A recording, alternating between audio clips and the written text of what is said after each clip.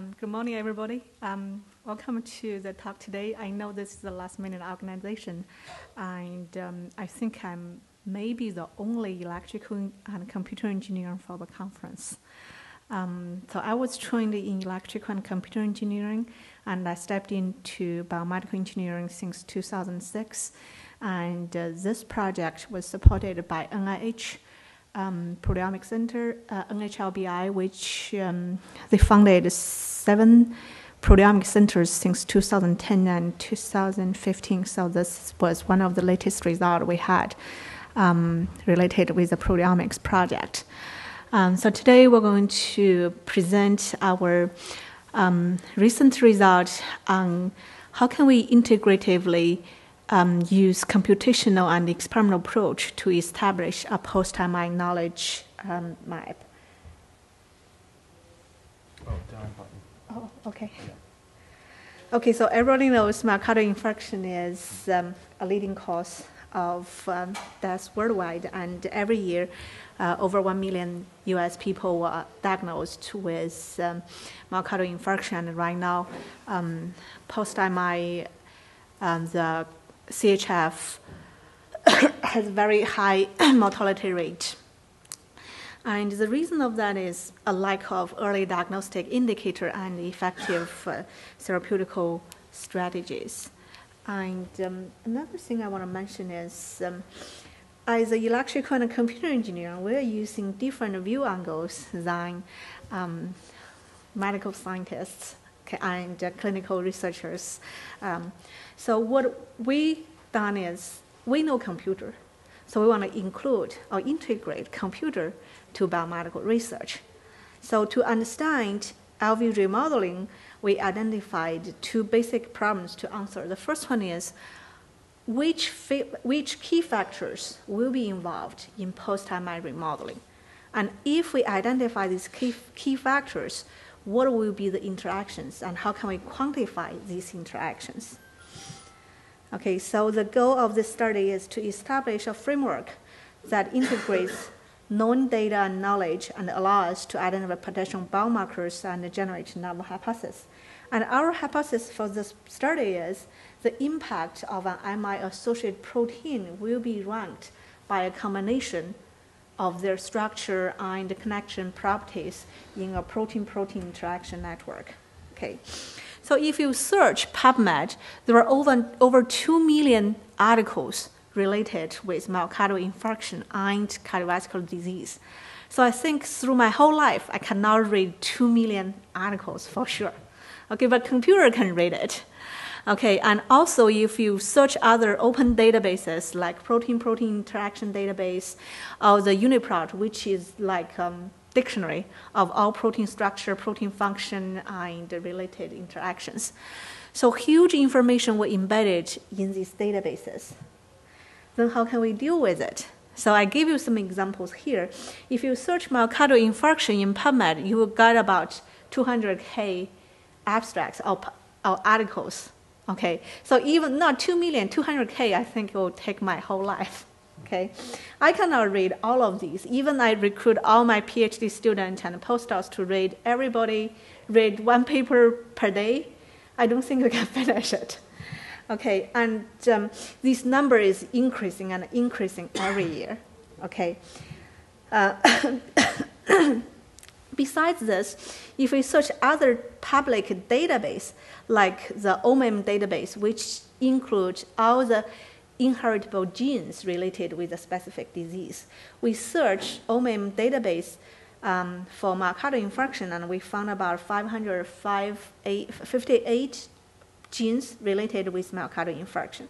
Okay, and also, this is only one of the database. If you search NCBI protein database, gene database related with myocardial infarction, you will find more and more information about it. And there is going to be a problem. As these databases agree with each other, and unfortunately it's not. For gene database, OMIM database, string database, and all of these databases, they have some common factors, but they have other things disagree with each other. Then what we should do? Besides this, if we know the genes or proteins related with myocardial infarction. But the further question we need to answer is, what are the functions of these genes and proteins? So currently, the known bioinformatics tools include DAVID, which was developed by NCBI 10 years ago, and it was one of the most commonly used bioinformatics tools right now. And besides this, we also need to look at BioCarta and the KEGG pathways, because David just gave us the gene ontology term, but BioCarta and KEGG pathway database will give us specific pathway function. Okay, so the challenge right now is, how can we extract useful information with this huge amount of information? But manually integration or retrieving is definitely not a solution to us. Okay, and the way we propose is, we're going to build a framework to automatically read these abstracts. We cannot have access to all of these over 2 million or 200K public data of the articles, but we have access of abstracts of all these publications through PubMed. Okay, so the solution is, we're going to look at the database including molecular level, cellular level, tissue level, and organ level. And then we're going to use data mining, text mining, and integrate all of these databases, public information together to build a knowledge map for myocardial infarction. So the first step for us is to establish knowledge map of MR response at molecular and cellular level using protein-protein interaction. We developed a user-friendly graphical user interface using programming language. So the input of this interface is going to be the disease MI. And then the supporting database, including OMIM, PubMed, and protein-protein interaction database, UniProt database. Okay, when we search all of these public database, we'll extract disease-related genes. If we have the input of MI, we'll extract the related genes related with MI. And then we will ask computer to read all the abstract using text mining method to search seed proteins.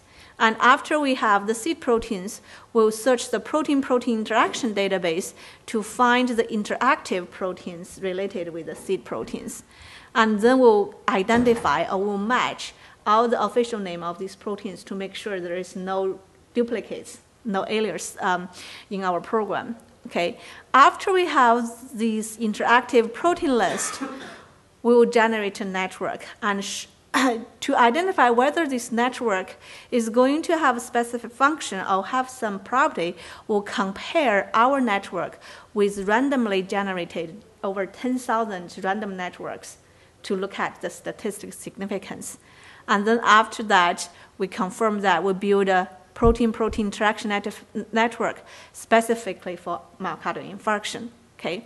And then we'll predict the protein change based on this network and analyze the functions of these proteins. So that's the overall method. So with all of this computer-assisted programming, we have OMIM, PubMed gene as the input, and then altogether we found 658 genes.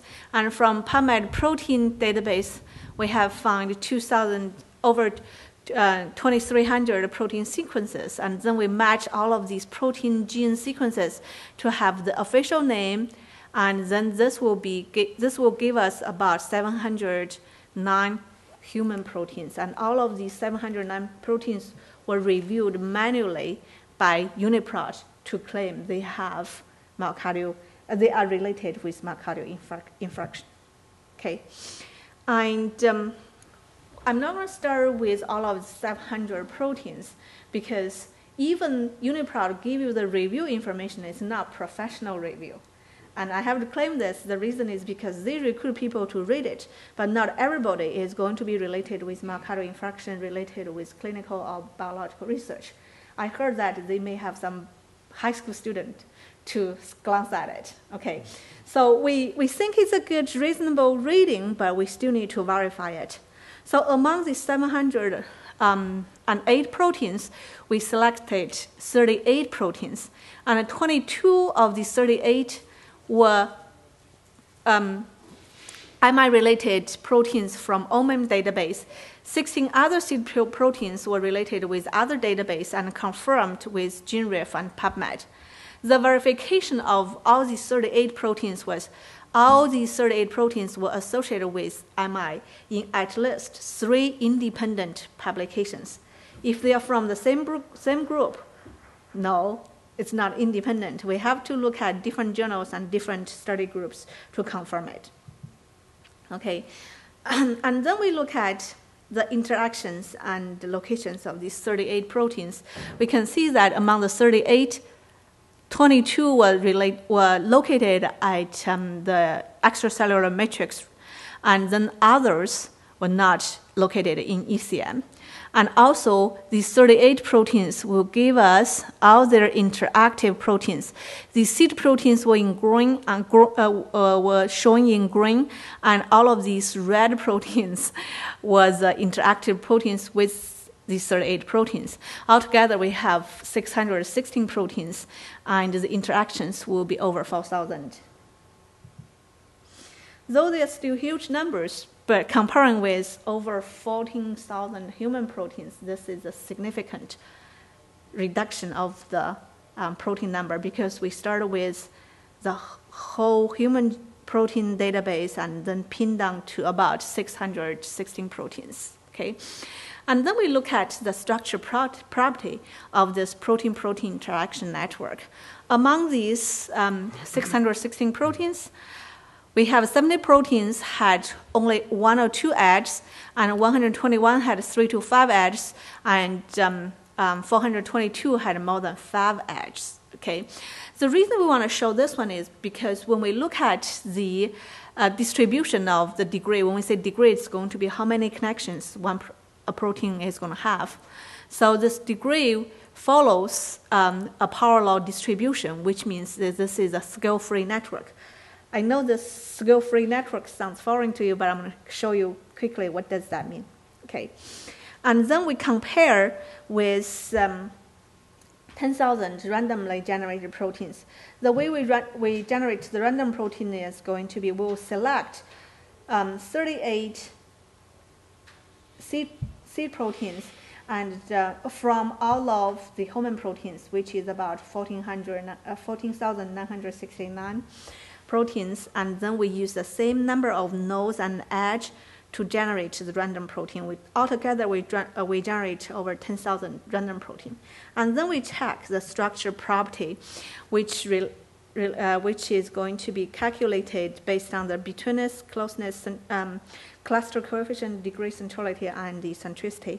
All of these words is going to look at how close 2 proteins will be, and then how close can we classify or cluster a group of proteins together based on their structure property. Okay, so what we do is, among these, all of these random networks, we compared with our IMI-specific protein interaction network. The IMI network will give us higher average values of closeness, clustering coefficient, and eccentricity, and lower average of betweenness. This indicates that if they are all linked together, which is a scale-free network and strongly connected to each other, means their functions are more closely related with each other. So the structure property just confirm, first, the IMI-specific protein network is not a random network. Secondly, their functions should be closely related with each other based on their proteins. Okay. Then we look at how can we analyze the protein functions. The first thing we do is we look at the location of these proteins. When we check the location of all these 616 13 proteins, we found most of them are located in the extracellular region of the plasma membrane. Okay, which means these proteins may trigger complicated functions. And when we check that, MMP9, TIMP1, TGF-beta are all of these upstream proteins. Okay. So next thing is, after we build this network, right now we have 613 proteins from over about 15,000 human proteins, and which we confirm these 613 proteins are related with MI, and they might have specific functions. So what we do is we use computer again to extract protein levels post-MI from PubMed abstract. So PubMed abstract, if they have protein name and if they have the concentration either up or down, will extract as computer to read the abstract. So we use a testing set. We read all the PubMed abstract for human from January 2005 until May 31st, 2013, which gave us 4,326 abstracts. And with these over 4,000 abstracts, we look at all the key sentences and proteins and the protein concentrations. And then we can label all of these proteins, whether they are up or down regulated. Unfortunately, only a very, very small number of proteins were quantified during this period of time because we use a sampling abstract from 2005 to 2013, okay? And then based on the confirmed up-down regulation of the some of the proteins, we would like to use an algorithm to predict the protein progression, okay? So what we do is we predicted 14 proteins which will be up-regulated post-myocardial infarction. Remember, the sample data set, sample abstract was from 2005 to 2013. So after we do the prediction, we have confirmed that among these 14 proteins, 11 of them really have the confirmation of upregulation post-myocardial infarction, which was we extract all the protein concentrations since 1991 to 2015. Okay, and these confirmation were either for mice or human. The reason is because we started with human data, so very few results were reported for human protein levels. And you may ask why you have that. Of course, like collagen level for human post-MI must be increased, right? But we didn't show that. So the reason is we only look at the serum and the experiment from blood. So that's the reason we didn't show collagen level here. Okay, after we generate this protein-protein interaction network for myocardial infarction, the second step we need to do is what is going to be the biological process related with this elevated or downregulated expressions, and what will be the specific pathways represented by these proteins. So as I said, because David is a very common bioinformatics tool, so we use David first to look at what will be the gene ontology biological process related with these proteins. So altogether, there were 993 enriched gene ontology biological process, which is not good because we started with only 613 proteins, and then the biological process gave us more numbers than the proteins, right? But this is a very, very common problem for David because one protein will give you may involve in multiple biological processes, okay? So we want to see with all of these biological processes, we only need to have the most specific information of it. So we check the ancestor terms, offspring score, goal proportion, and the information content. These are all the evaluation of the gene oncology terms. Okay. So after that, based on these information content, we found the most specific pathways. You can see this, the higher score information content will give us more specific functions. So when we check it, we can see it's related with acute inflammatory response, regulation of interleukin 6, 12 biosynthetic process, and also the inflammatory response, wound healing. Okay, so all of the information gave us some hints. These processes were really related with MI response. Okay, and then we look at how can we cluster the pathways together. So the way we do that is if there are two pathways, and if these two pathways share same proteins, we assume these pathways will have a similar function. The more proteins shared in the two pathways, the more similar these two pathways will be. So we look at the kappa score of two pathways. Okay, and then based on the kappa score, we cluster the pathways together. So you can see with this diagonal, each row and each column is going to represent the same pathway. So like the first row, first column will be the same pathway. And then when we look at the higher level, they are correlated or they are similar to each other, will be represented as a red color. And then the less similarity they have will be like white or light yellow color. And when we check this, you can see these pathways were clustered in several different regions. The first one is acute MI pathway block, and this one will be signaling pathway, kinase signaling pathway, KP1, KP2, and here will be signaling pathway. Inflammatory response, we have two related blocks. And then LV remodeling, we have hypoxia pathway, and then we have angiogenesis blocks. Okay, so we have identified all of these pathways using the KEGG pathway database, and then we cluster the similar pathways together. We can see very clearly that this will be one module, this might be another module, this might be the third module, and here will be the fourth module. Okay, and so based on, from all the proteins, we pin down to 613 proteins, and then we look at their pathways, we cluster their pathways together to give us different modules. And then we establish the knowledge map. So from the knowledge map, we can see all of the proteins were shown here, and their related pathway functions will be represented here. We have acute MI, and then we have signaling pathways, kinase pathways, and hypoxia pathway, inflammatory response, and also finally we have the LV remodeling and angiogenesis pathways. So by this way, we claim we have an integration of computational and the experimental method together to build a relationship between the molecules related with MI and their specific functions.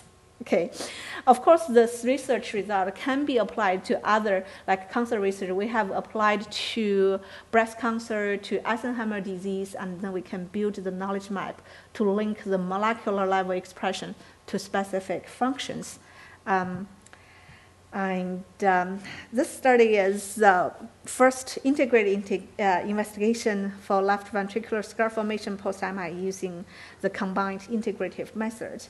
And of course, there are a long way for us to go for sure, because right now, when we do the integration, we only focus on MI, and we need to integrate other hypertension study and maybe diabetes study in the future together to have a complete map for cardiovascular disease. And this is my group, and I would like to thank NHLBI and NIH for all my studies during the past 5 years. Thank you. Any question? Yes.